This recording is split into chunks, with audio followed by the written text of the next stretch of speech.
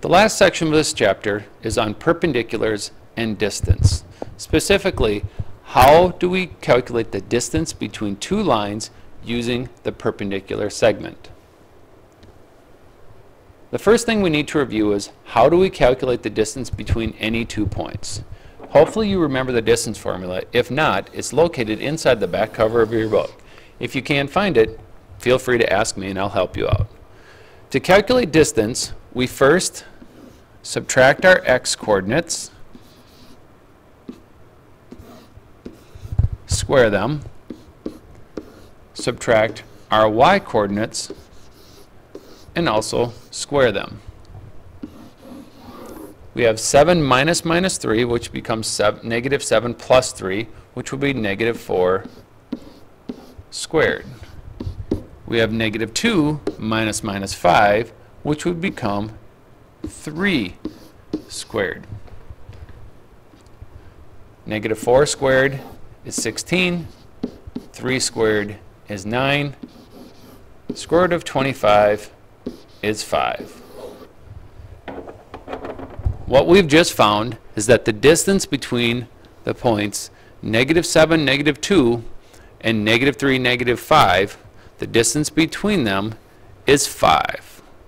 Now let's see how we could use that to calculate distance for a point and a line, or a line and a line on a coordinate plane. The first thing we need to remember is how to construct a perpendicular line. We have done this once before, so if you want to look back, it's on page 44, activity 2, or it was also found in chapter 1. The first thing we need to do is place our compass point on our point that we're going to create the perpendicular for, and create an arc that crosses our line or segment. It needs to cross it twice, so we need to get it open far enough so that we cross twice.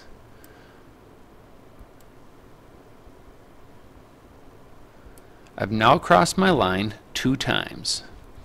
Now what I need to do is move my compass to either the points that it crossed. I've marked them with a smiley face so that they're a little bit easier to find when you look at my picture. I move my compass to one of the two, making sure that it's greater than halfway across. Well, my compass is definitely past the halfway point, so I'm going to draw my arc.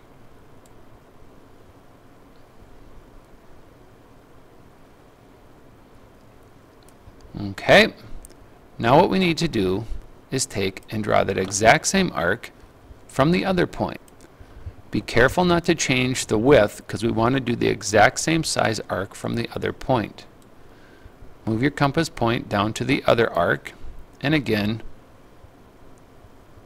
draw our arcs. You'll notice if you've done it correctly, you should have now the ability to draw a line or a segment that crosses your 2 arcs and will be perpendicular to our red original line. So we'll have a perpendicular right there. If it doesn't look perpendicular, then you may have done something incorrectly. If that was a problem for you, what I would suggest is practicing it 1 or 2 or maybe even 3 more times, because you're really going to need to know how to do this for today's lesson. Our question here is to find the distance between line M and P. So we have a line and a point. The first thing you need to do is neatly, using a ruler or straight edge, neatly place the line onto the graph. The first thing you want to do is graph your points. We have our first point at -6, -9. Our second point at 0, -1. Now, using a ruler or straight edge, carefully place a line or a segment that goes through those 2 black dots. So I have my ruler down. Now I want to carefully draw my line. I now have my line on my graph. Next, I need to put the point -7, -2 on my graph. So once again, I'll go -1, 2, 3, 4, 5, 6, 7, and then down 2. Now what we're going to do is calculate, or excuse me, construct the perpendicular bisector. First, open up your compass so that it's wider than the line, or distance to the line, then create your arc.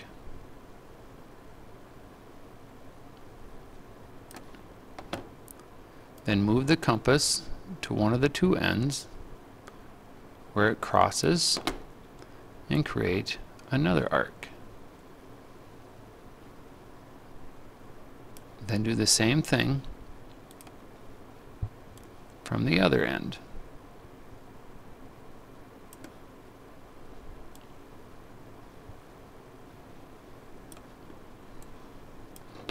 And lastly, construct the segment through where the two arcs cross each other.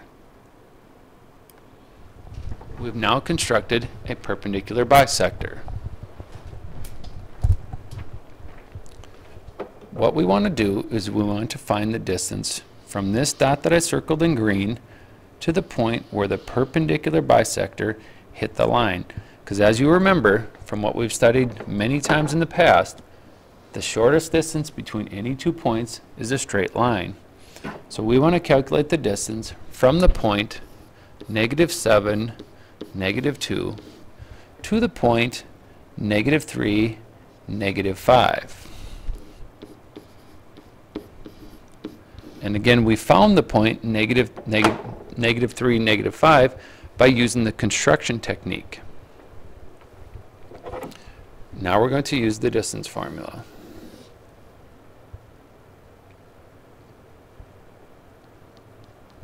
We take x minus x squared plus y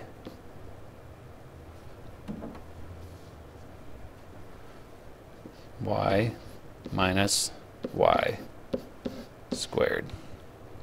With this, we get -4 squared plus 3 squared, which from you remember on our last question was 16 plus 9, which would give us 25, which gives us 5. So the distance between the point and the line is 5 units.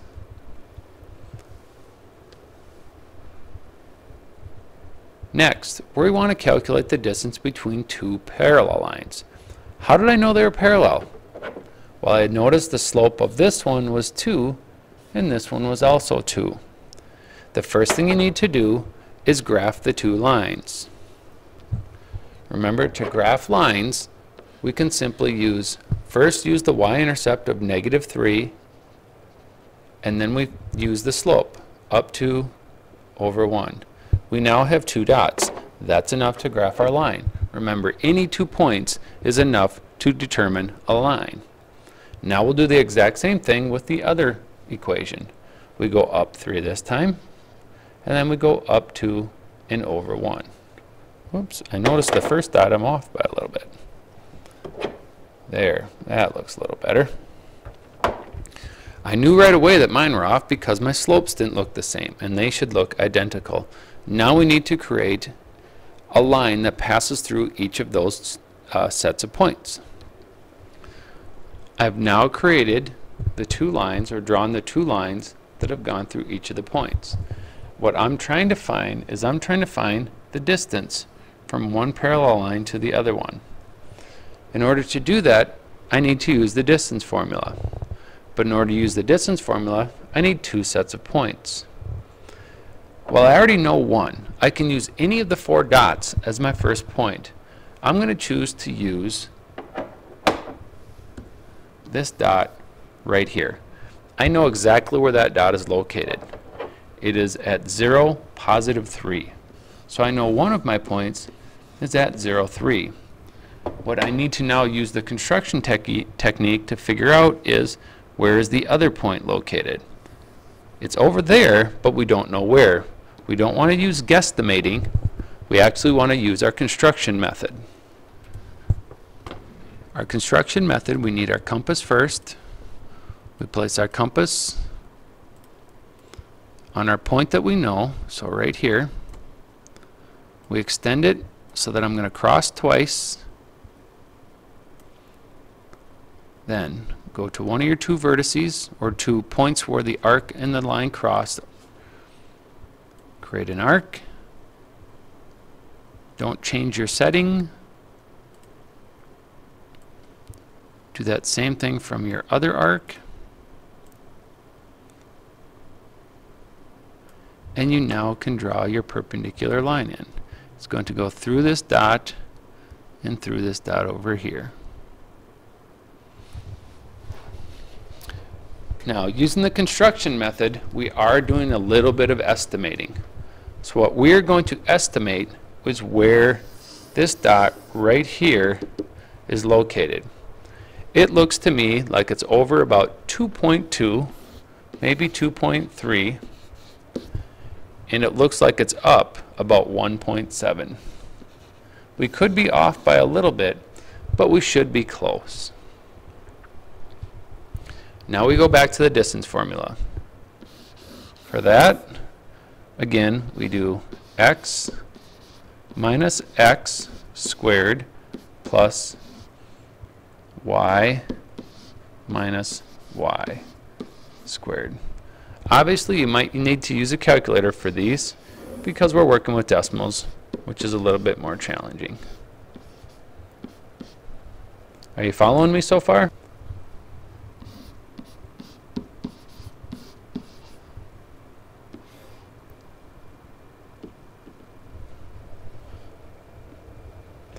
Okay, now we need to square 2.3. And we get 5.29. Add that to 1.3, which is 1.69.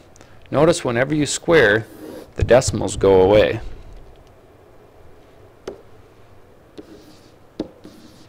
We're down to 6.98.